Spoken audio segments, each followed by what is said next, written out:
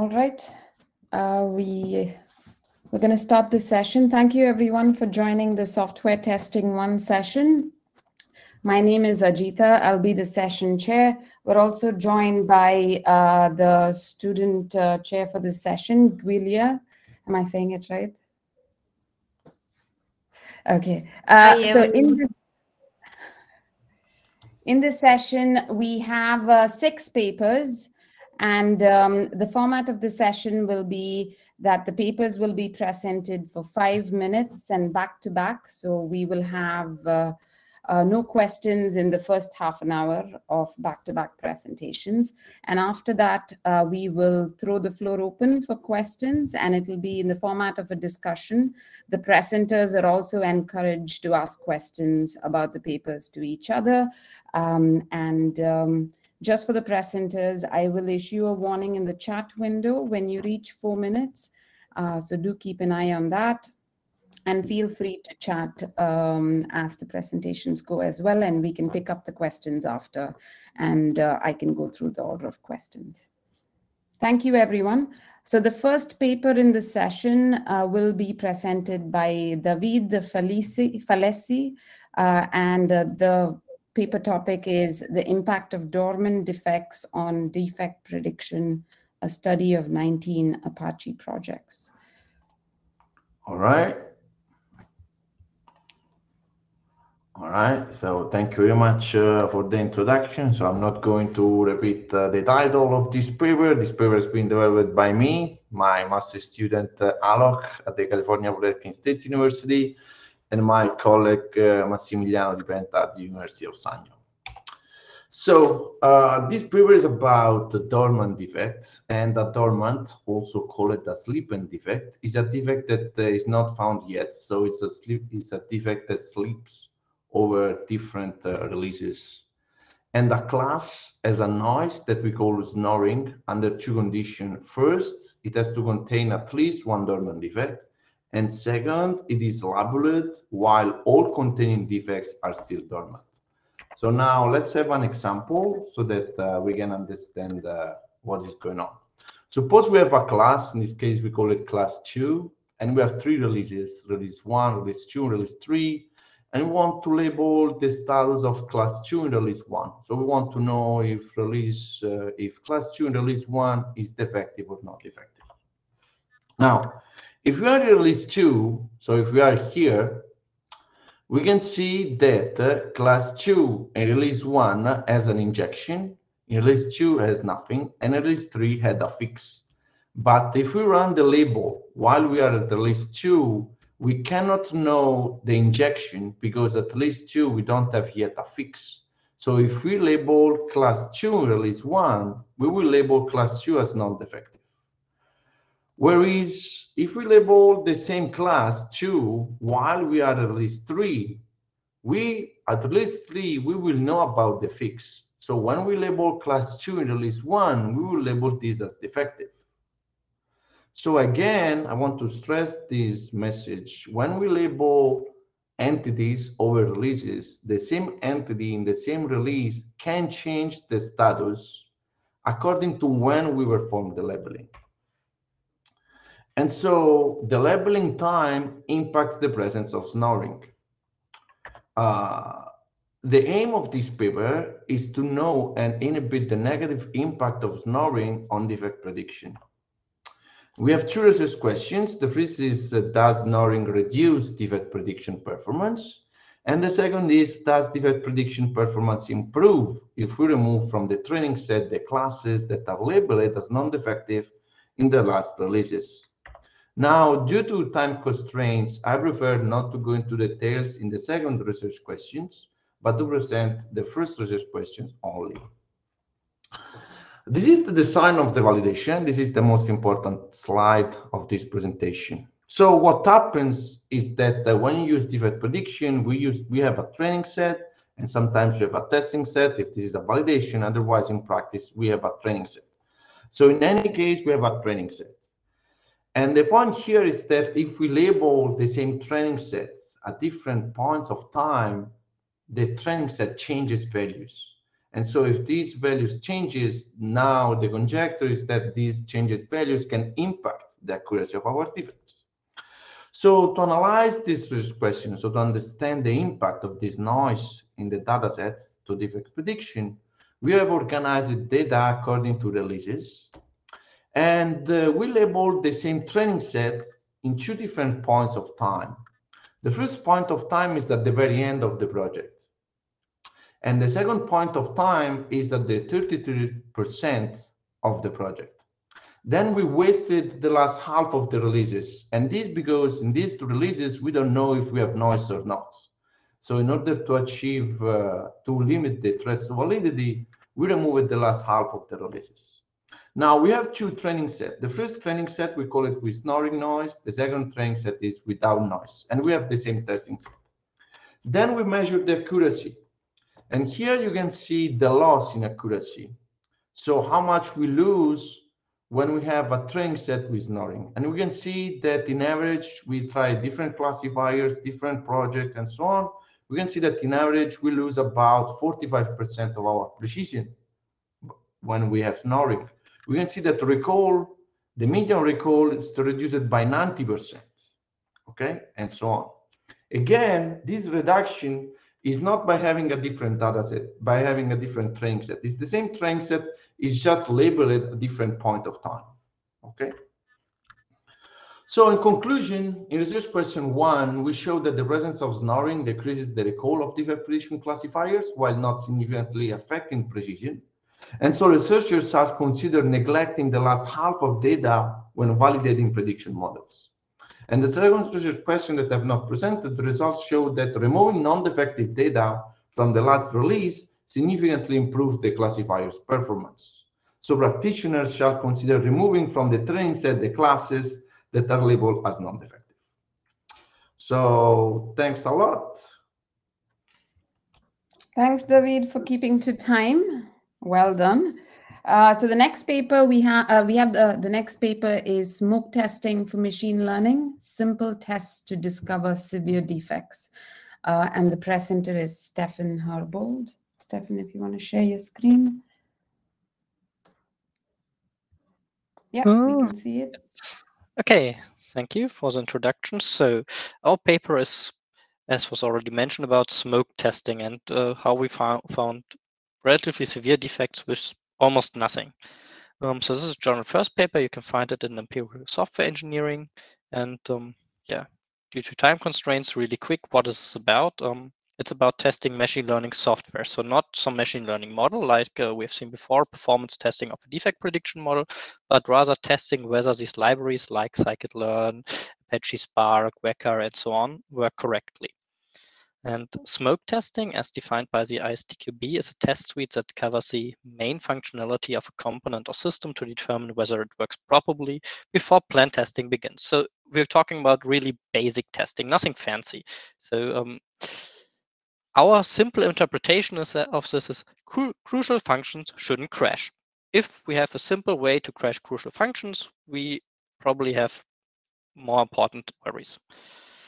So what are crucial functions when we consider machine learning libraries? Well, we have our normal workflow, right? We train our learning algorithm with some data, get some models, throwing test data, and then evaluate. Basically, this is what we want to work. So with any data, we should be able to train and fit our model, and we should be able to run predictions. So in the end, these are the two crucial functions we're testing. Can we train and can we predict? Or can we make the libraries crash here? And our approach was, let's use a simple approach. Let's use something from a textbook. So something like equivalence classes. The problem is, with equivalence classes, you partition your input space.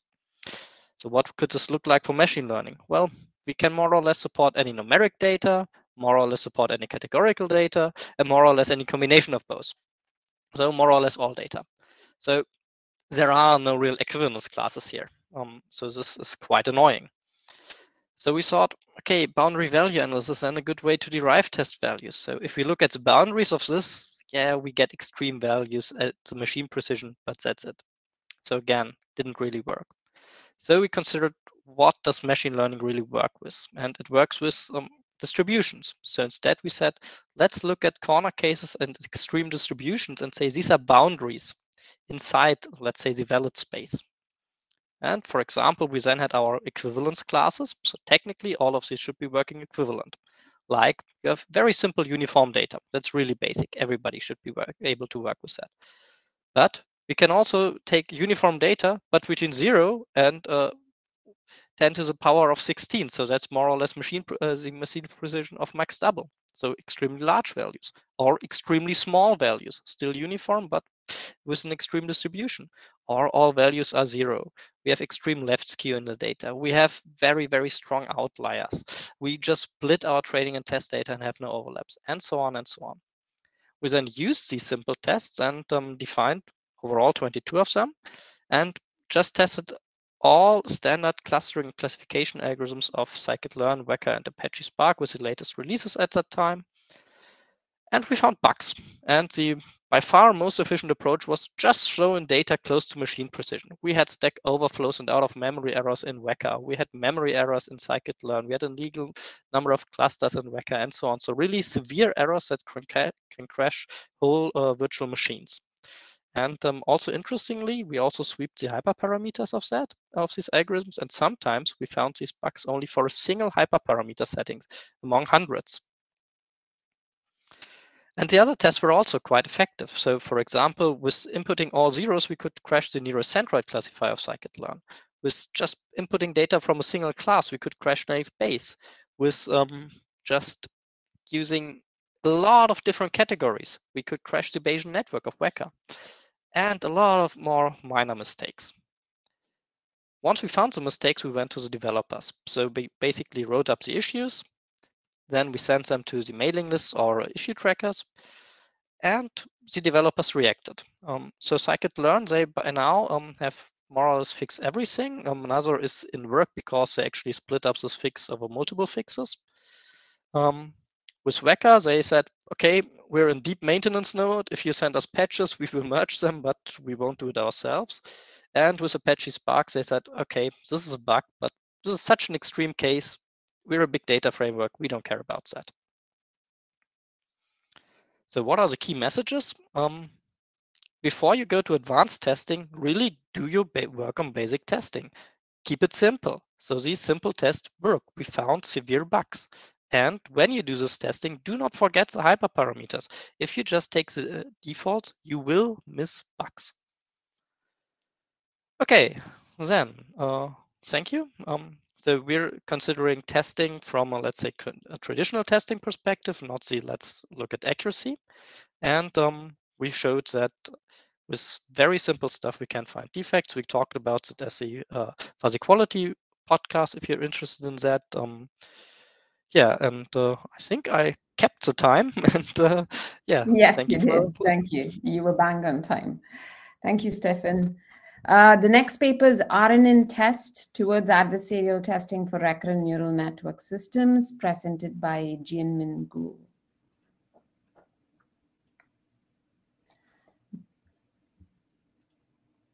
Hello, everybody. I will introduce our TSC work for you. It's RNN test.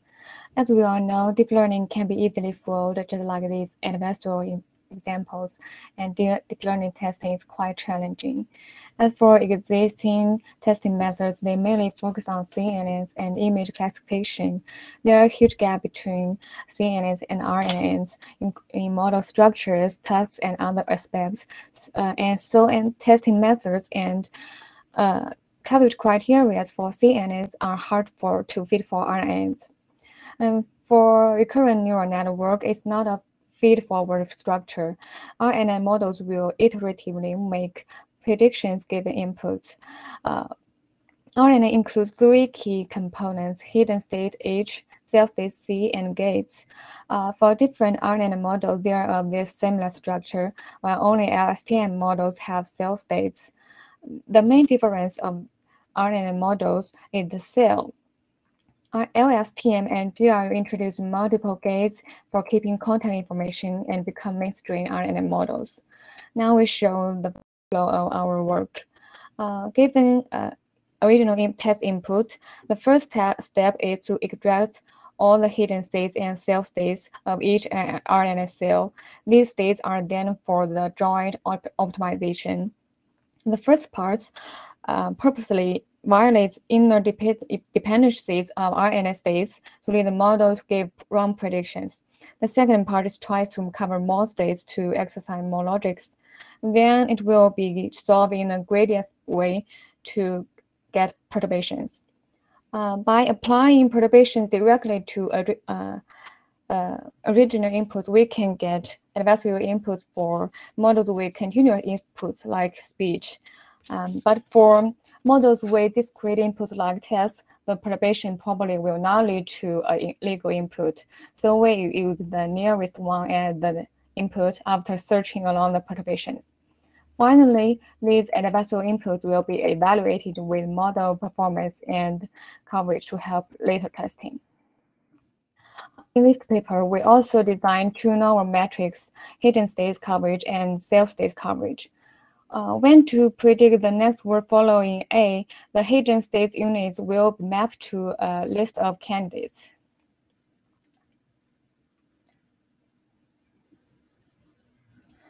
If a hidden state unit is the maximum, its mapped candidate will probably be the predicted result. So we define hidden state coverage to mirror each hidden state unit whether it's used for prediction. And we also define self-state coverage to mirror each self-state unit is whether it's for context preserving in different degrees. For evaluation, we select 4 models, including 3 sequence-to-sequence models and 1 classification model. The first 3 are of LSTM structure. MNIS GRE model is an image classification model of GRE structure. Finally, this MNIS LSTM is for comparison to other RNA testing works. Over the testing models, RNA test outperforms FGSM and DEL-FUS, reducing the model performance more sharply with higher success rate. And for other RNA testing works, RNA test achieves higher adversarial rate than test RNN. And for DeepStella, we achieved more perplexity with higher generation rate. And then for coverage guidance, we found that coverage guidance could produce different perturbations with other methods. And then state coverage guidance could generate adversarial inputs, outperforms neuron coverage guidance, whether independently or joined with adversarial research. Finally, here are sample adversarial inputs on PTB model. Our adversarial inputs could result in the model sampling words further from semantics and generating text of higher perplexity. Finally, the conclusions. That's all. You could check the paper and the media for more details, and welcome for more discussions via emails. Thank you. Thank you, Jianmin. The next paper is Adaptive Test Selection for Deep Neural Networks by Xinyu Gao.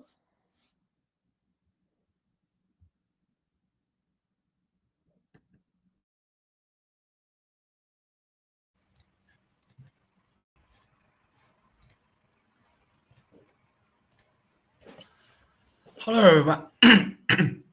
Hello, everyone. My name is Gao Xinyu from Nanjing University in China.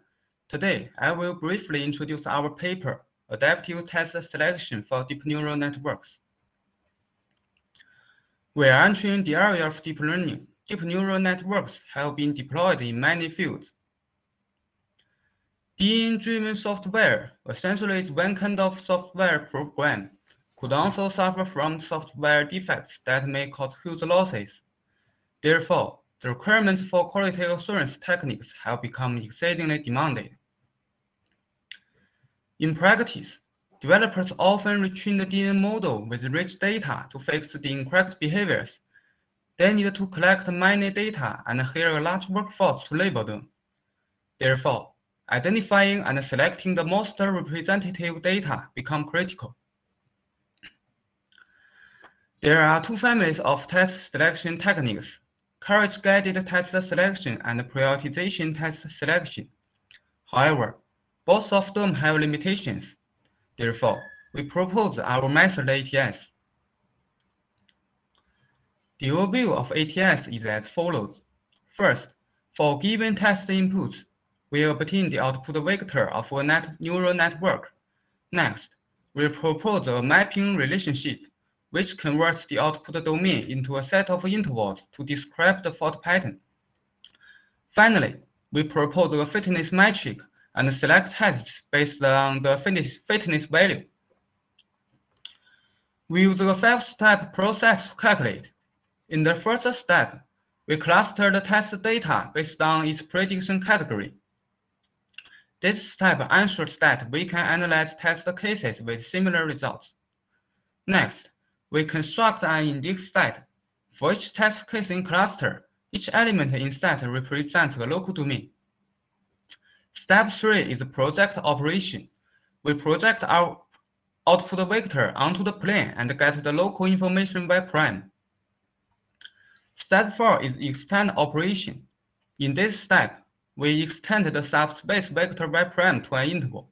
As shown in the picture, we determine the intersection point by extending Ly y prime to LPLQ. The local fault pattern is designed as a segment GK. The length is determined by the uncertainty. In the last step, we collect all local patterns from each local domain as its fault pattern. Before test selection process, we need to know how to calculate the fault pattern of a test site.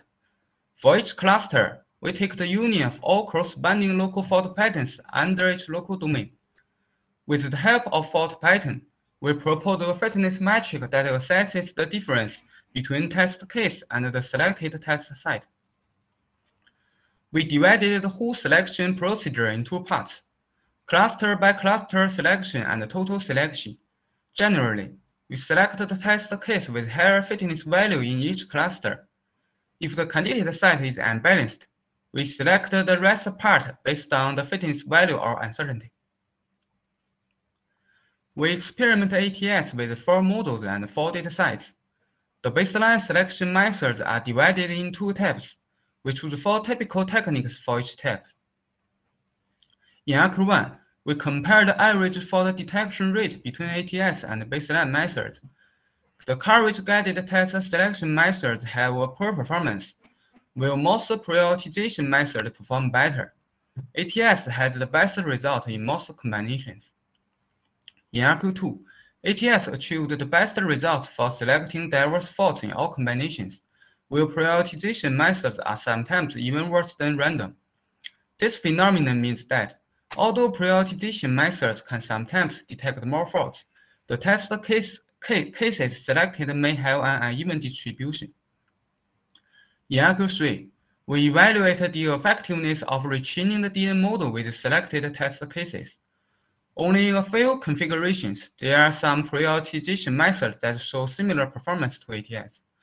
Such a result supports our assumption that, instead of selecting more faults with less diversity, ATS could select a subset with enough faults with more fault types, which is more effective to enhance the DN model.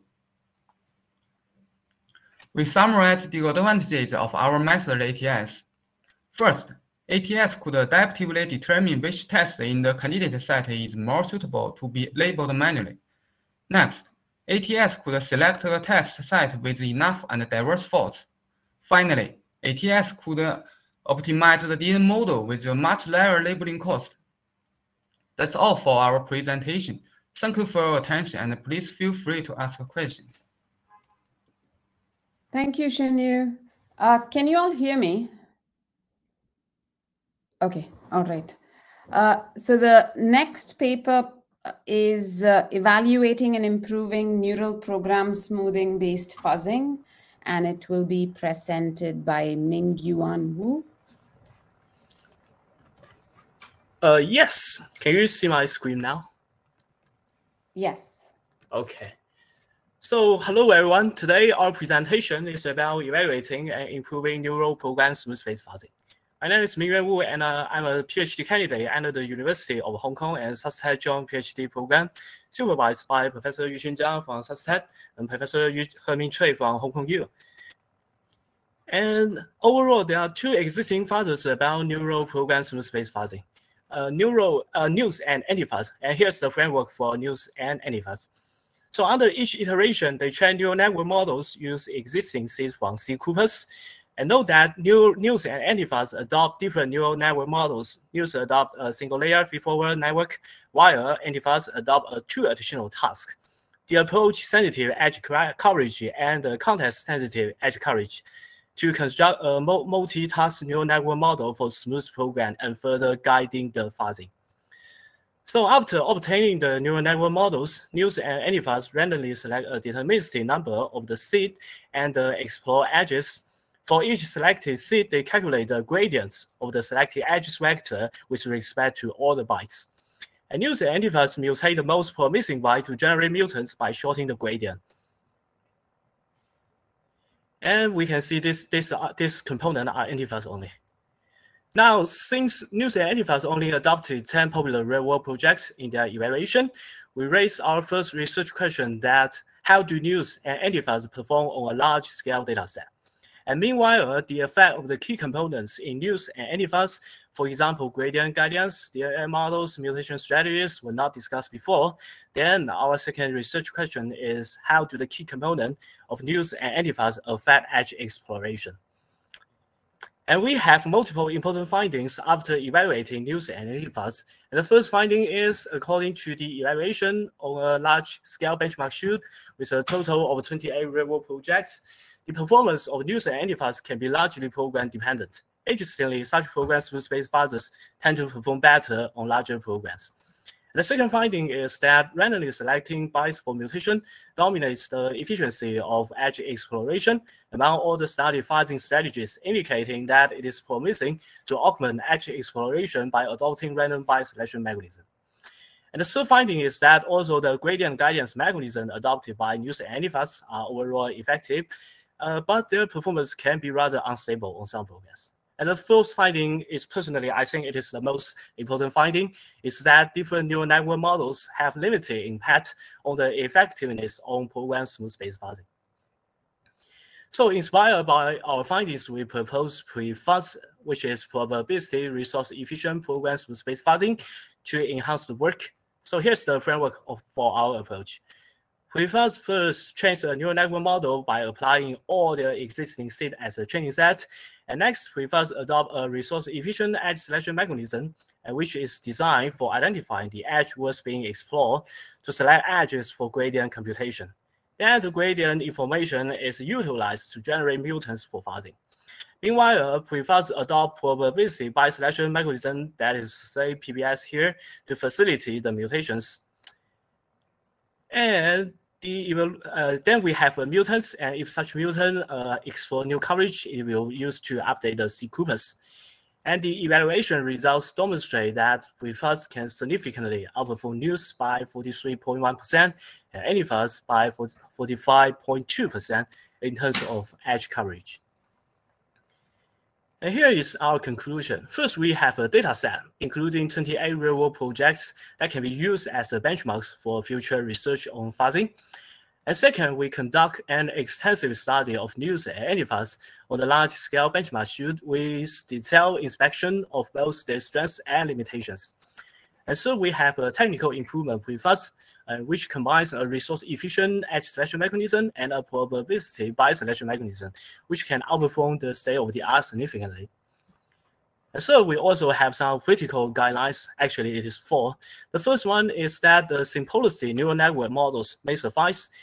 And second, we have to think twice before applying dynamic analysis. And next, edge selection, yes, gradient computation maybe. Actually, we can see from the approach that gradient is only used to score the byte to find the promising byte. And at last, according to our findings, we suggest that users to design such probability search strategy with more guidance to any of their adopted fuzzers when possible. Thank you. That will be all. Thank you so much, Mingyuan. Our final paper presentation is Muffin, Testing Deep Learning Libraries via Neural Architecture Fuzzing, and it will be presented by Jiazhen Gu.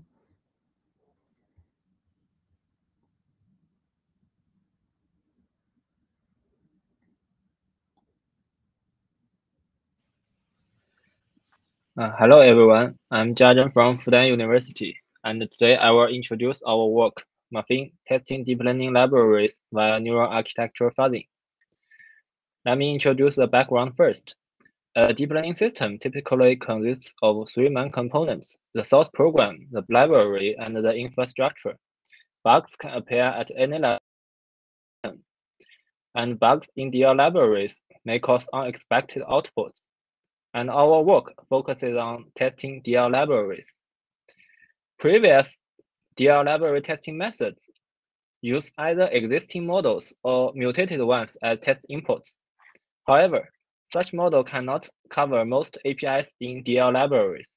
In addition, these methods only detect bugs in the model inference phase. They detect the inconsistent model outputs of different libraries. And our target is to exercise more DL library functions and detect bugs in the model training phase, which are not covered by existing methods. As a testing work, there are two main challenges: how to obtain the test cases and how to obtain test oracle. To tackle the challenge of test cases, we propose a DAG-based model generation algorithm to generate diverse models from scratch, so as to cover diverse DL library APIs. For the challenge of test oracle, we propose a set of metrics based on data trace analysis. These metrics can measure the inconsistency in model training phase. Based on these metrics, we can adopt differential testing to detect training-related bugs. This figure presents the overview of our tool, Muffin. It contains two main parts: the model generation part and the inconsistency detection part. In the model generation part, Muffin divides the model architecture into two phases: the in-structure information and layer information, and generates models from scratch. In the inconsistency detection part, Muffin detects inconsistency in three different stages of model training: the forward, the loss calculation, and the backward calculation. In the model generation part, Muffin first generates the structure information. It describes how layers are connected. Muffin adopts two model structure templates and uses a DAG to represent the structure information. Then, Muffin generates the layer information, which describes the specific layer types in a model. Combining the structure information and layer information, the model architecture can be obtained. Finally, Muffin uses different libraries to generate DL models. During the model generation, Muffin can detect crash bugs. Then, in inconsistency detection part, Muffin participates the model training into three different stages. In the forward calculation stage, Muffin detects layer output inconsistency and crash bugs. In loss calculation stage, Muffin detects the loss value inconsistency as well as the crash bugs. In backward calculation, Muffin detects the gradient inconsistency. In order to accurately detect inconsistency, we use the Chebyshev distance to eliminate the inference of tensor shapes, and we use the difference changes between two consecutive layers to mitigate the impact of normal effects such as floating point deviation. In the evaluation, Muffin detects 18 bugs in the latest version of three popular DL libraries: TensorFlow, CNO, and CNTK. In addition, Muffin also detects 21 crash bugs in these libraries. For more details and more experimental results, please refer to our paper and the GitHub homepage. Thank you so much, Jiazhen. Let's give a round of applause to all the presenters.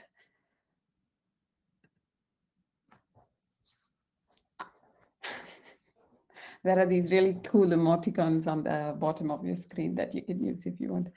So I was going to say that for questions, you have two options. Either you can raise your hand and then I will call in the order you've raised your hand. and we will go through the questions. Please switch on your microphone, and if you want your video when you ask your question, or you can type out your question in the chat window, and I will read out those questions as well.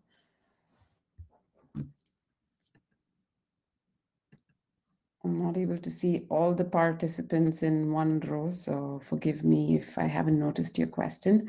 Are there any questions for our paper presenters? I see David put up his hand and Stefan did. I meant that there's a raise hand functionality in the chat window that you can use. Yeah, when I click on raise hands, it didn't work for me. It showed something with a backstage is not available, which is why I use the physical. Ah, okay. All right. Sorry about that. So I will obviously then if that's the case, I would say if I can see you on video, I will call on you once you raise your hand, obviously. But otherwise, you can turn on your microphone and start asking the question. You can also type out your question in the chat window. So I saw David's hand first, and then I will go with Stefan, whose hand I saw. And anyone else, if you have a question after, please feel free to switch on your microphone and ask the question. Yes, Stefan. So first of all, thanks for your presentation. It was really good paper. I really enjoyed your presentation. I have a question for you, Stefan. So I'm not an expert on smoky tests. I don't know what they are. The question is on whether those tests have been developed according specifically to the models that have been tested or not. So for instance, I don't know, you can have naive Bayes and you can know that naive Bayes is sensible to some aspects, and then you push on this direction. Then you have random forest, you know that it doesn't work well with, I don't know, outliers of a specific case, and then you go to, so this is somehow the question. Yes, thank you for the question and also your nice words. Basically, no. We just sat down and thought which is data that can be problematic. And then afterwards, we went to, we looked at which algorithms could we test, and then we thought, okay, let's take clustering classification, fairly simple, because if we would include regression, for example, we won't need to add additional considerations for the dependent variable, because it's then again something continuous, which would make it more difficult. So and then we just said, okay, let's not use anything, but let's use mature software, latest versions, and see if it works there. And the only restriction we then built in algorithm specific is that if we knew that an algorithm doesn't support certain inputs, so for example, a multinomial naive Bayes doesn't support negative values, then we did not generate test cases that contain negative values to, well, remove some noise from our data for the analysis. I have just a follow-up question, just a clarification. You say that you started from problematic data. And this is the point. How did you come up with something that you believe is problematic? Basically, we use this idea of what are extreme distributions. So what are known extreme distributions? So extremely large values, extremely small values, split between training and test data that you have an extreme concept drift, skews, constant values, large numbers of categories, and then for these we considered also different ranges. So floating point 32-bit arithmetic, 34-bit arithmetics, and for example with 32-bit arithmetics, everything worked. And once we went to 64 bits, then we found problems. Yeah, so basically it was more or less a thought experiment to get to these test cases. Thank you, Stefan. Stefan, did you have a question? I saw you raised your hand. Yes, actually two. So first thing is let's stick with the testing, and then I have also one for David. So for the other presentations, they were all on testing and finding bugs in deep learning frameworks. And basically my question is, sometimes you reported you found bugs. Did you report those bugs to the libraries, and how did the developers react to what you did? Because when we reported this, they were sometimes a bit skeptical, and sometimes they were more or less enthusiastic about it. Sometimes even for similar problems, one developer was like, yay, and the other was like, So did you have any experience with the developers there?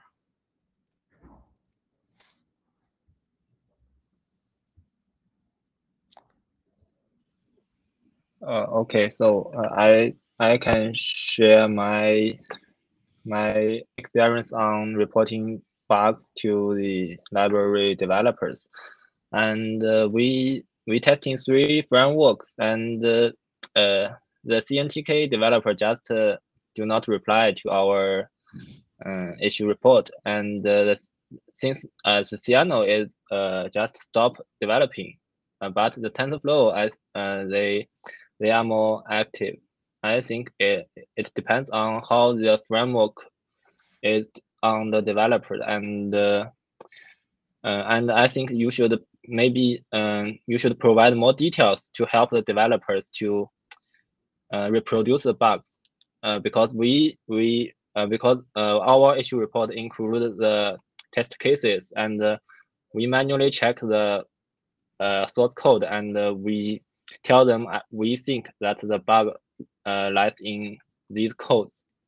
So I think such can help them to identify the bugs more rapidly. Thank you. Any other also comments? have similar to experiences? Stephan's?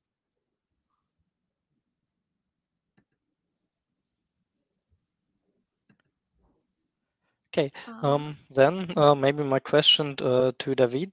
So we also did a lot of work in recent years to clean defect prediction data, find out the impact of different types of noise, and I really loved your paper when I read it first. So first of all, really thank you for that work. And I also like the recommendation, let's just drop the last release. So my question is basically, how can we, when we drop the last release already, how can we accurately identify then the quality of our models?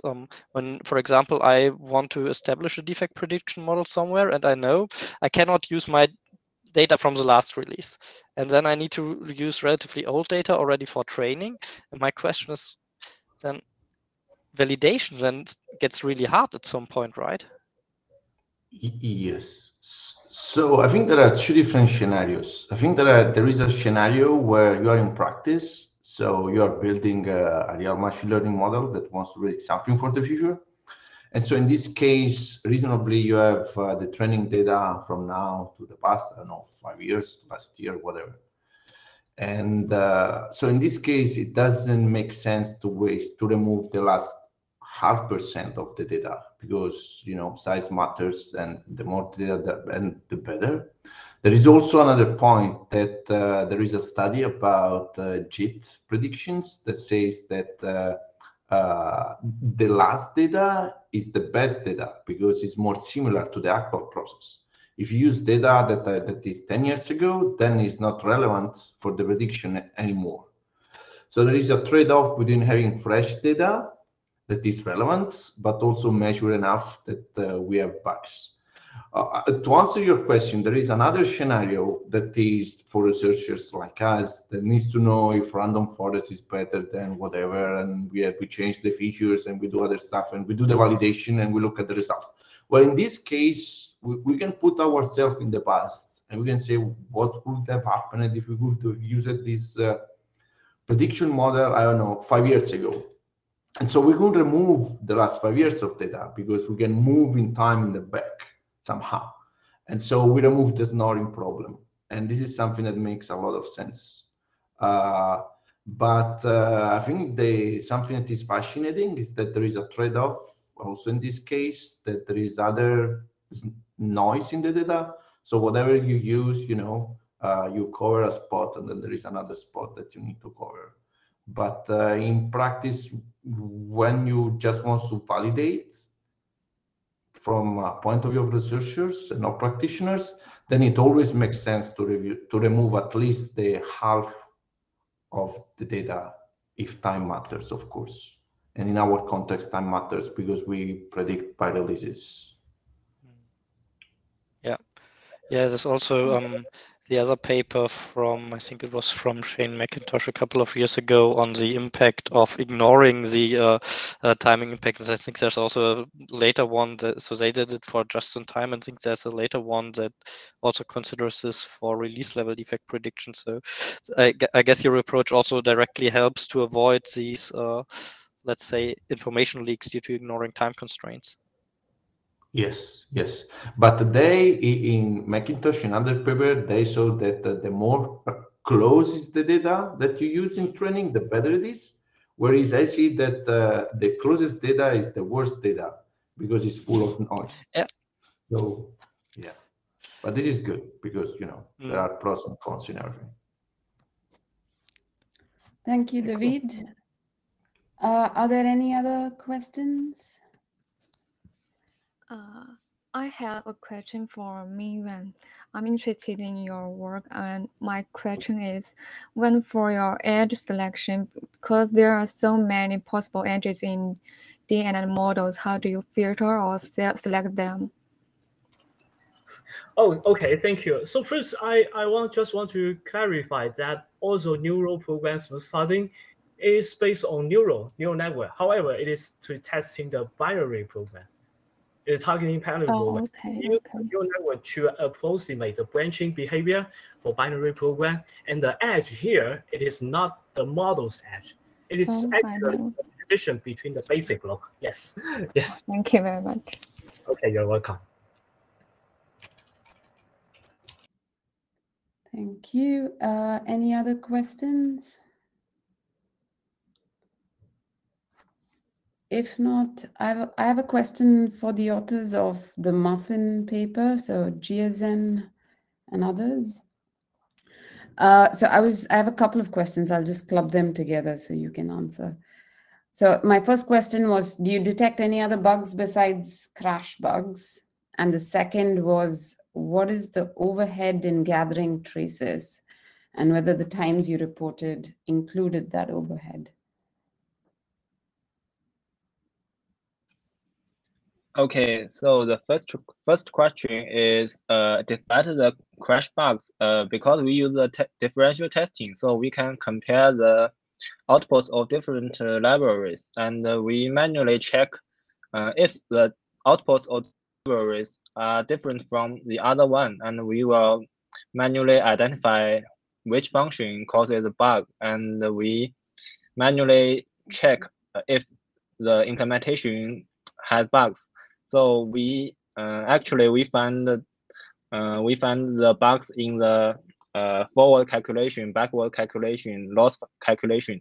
All three stages have bugs our tool can find. And the performance, our paper has a performance comparison because we use data analysis traces. So our tool, the execution time of our tool is about 10 more minutes than previous approaches, but our tool can detect more bugs in the training phase. So we think it's a reasonable overhead, and because we actually our tool can do not require a real data set to train the model. So actually we can just use random generated vectors or tensors as inputs, but we compare with previous work with the real data sets. So we think the overhead is reasonable. Okay, thank you. Actually, I have some questions for Jamie. Your paper RNN test, I think the adversarial training is a method to focus. The target is to improve the model's robustness and avoid adversarial inputs. So do you evaluate after retraining with your generated adversarial inputs? Does the robustness of the model improved, and if you use something like black box adversarial attack methods, can it improve the model's robustness? Okay, thank you for your question. Actually, we have done the adversarial training in our work since the time limit. I haven't reported this in previously.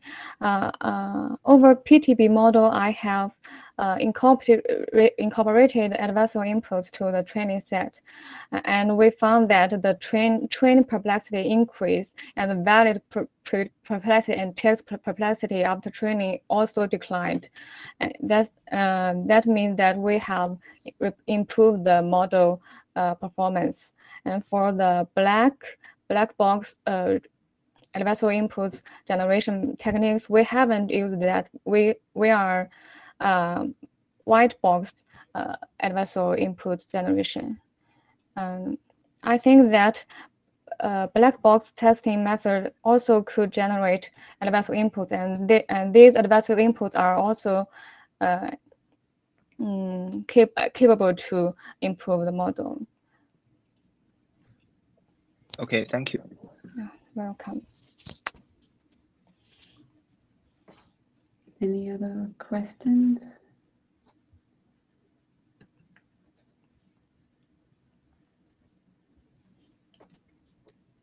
Okay, while people are thinking about questions, I can go through my list of questions for the different papers.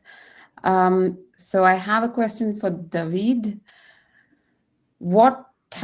I know you've said you do test defect predictions, but I was wondering if you know what type of defects fall and their criticality. Did you assess the defect types? No. And criticality? So what we did in this paper, which is the thing that we did in the past, is that we just mined the Jira repository. So first of all, we trust the developers who labeled the defects as defects and non-defect as non-defects.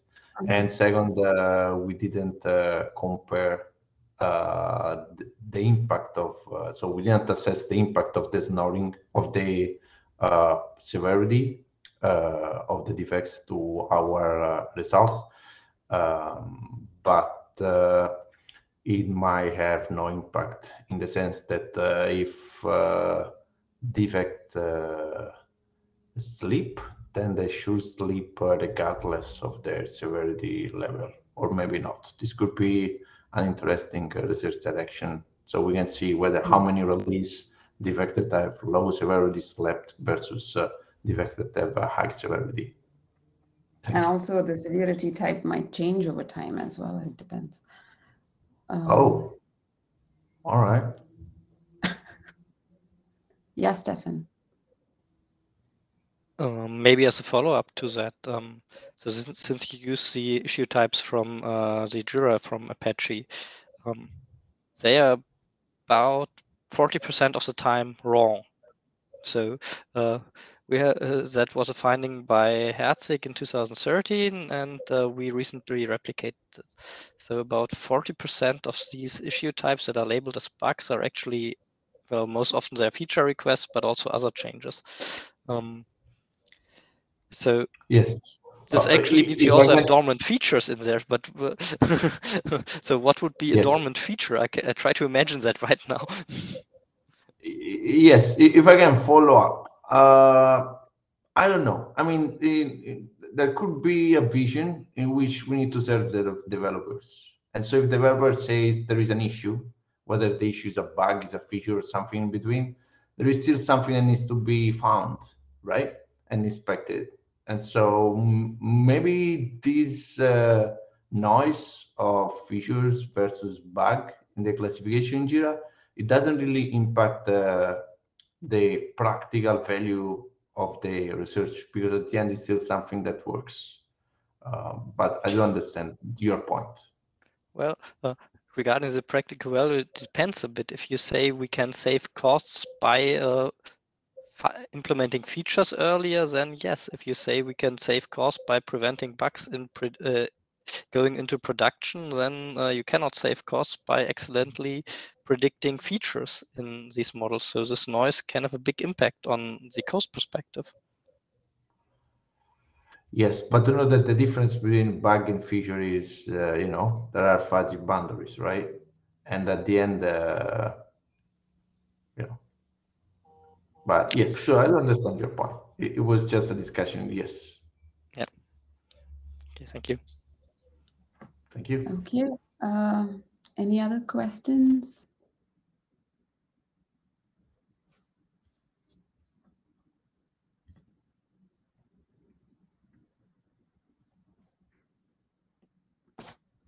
Okay, I have a question for Xinyu, who's the author of the Adaptive Test Selection for Deep Neural Networks paper.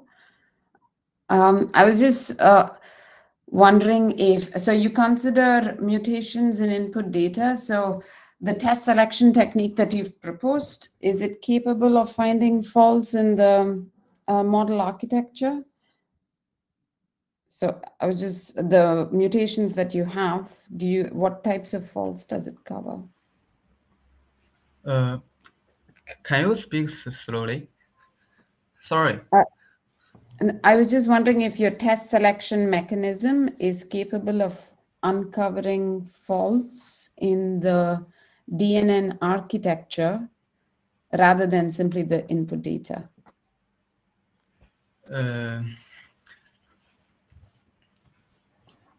I can type out my question if that's easier. Okay. You can just type it out.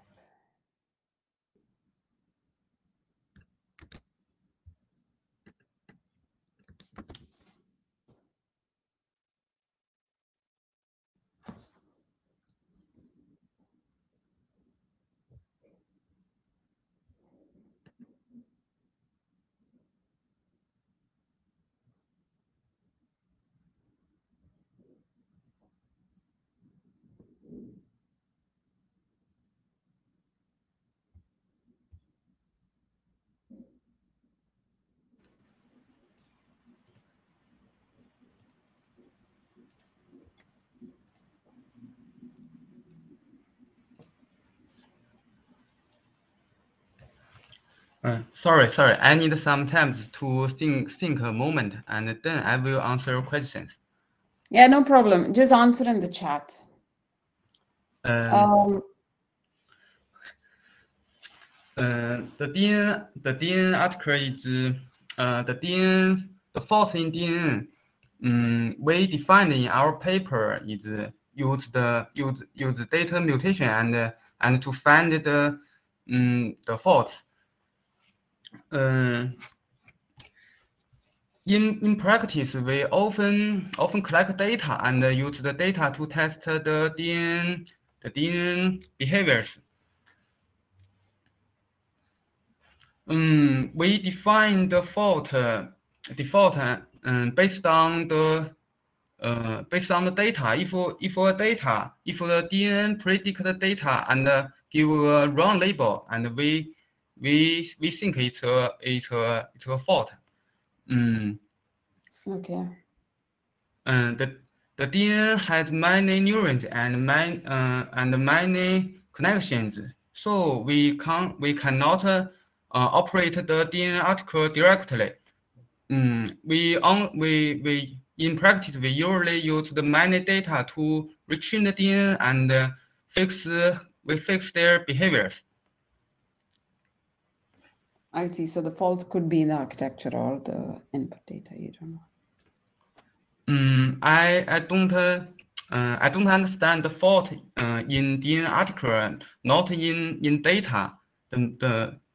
What's the meaning is it? It could be that the architecture, as in the activation functions you used, the layers or the connections or your loss function, any of those could have. Oh, okay. Our technique application scenario is that we have a pre-trained model, and the model is deployed in maybe the model is deployed in the real world. because we don't our technique don't emote the detail of the DNA article. So our technique can detect the faults in data, not DNA article. Yes, Okay. such as active function